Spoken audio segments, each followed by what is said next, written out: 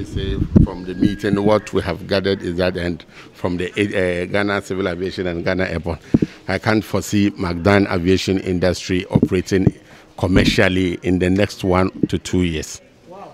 Yes, because as we speak now, he doesn't have the license. It's still now going through the process to acquire the commercial license, and it takes some time to be able to comply with the process to be able to acquire a commercial license to operate.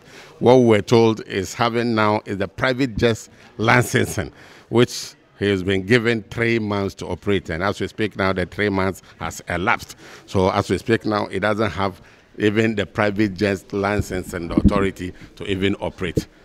That is it. We saw a letter which indicated that McDan actually had satisfied all the technical and operational requirements. What they didn't have, or what they fell short of, was the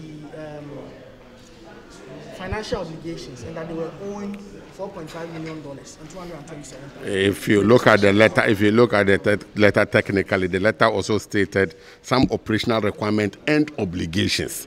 So it's not only the financial aspect of it. So we even asked them this same question, and what they are telling us is that what he did all was to get him a private jet license, which he was given that license for 3 months. As we speak, the license has expired. But for commercial licensing, he doesn't have it. It's still now going through the process to acquire it. And per what we were told, it will take more than a year, almost getting to 2 years to be able to acquire that license.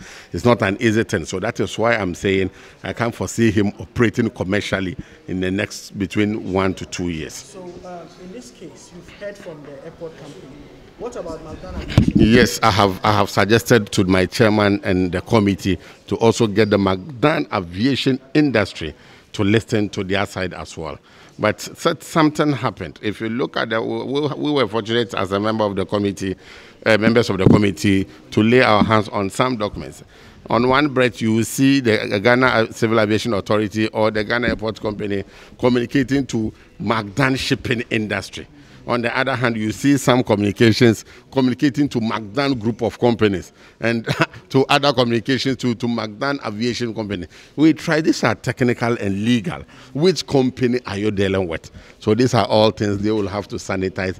If you say you've started with McDan shipping and along the line migrated to McDan aviation, we need to see correspondence to those effects. They are here to produce those things. But the minister said he's going to sanction the McDan industry, at least for defying their orders and what have you. So a meeting will start next week to see to that.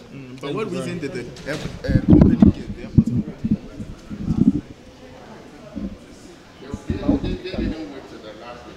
It's a process the man is supposed to apply the license. Until the last time, they just sent the invitation to them that is inviting them to the innovation. So that was there was what.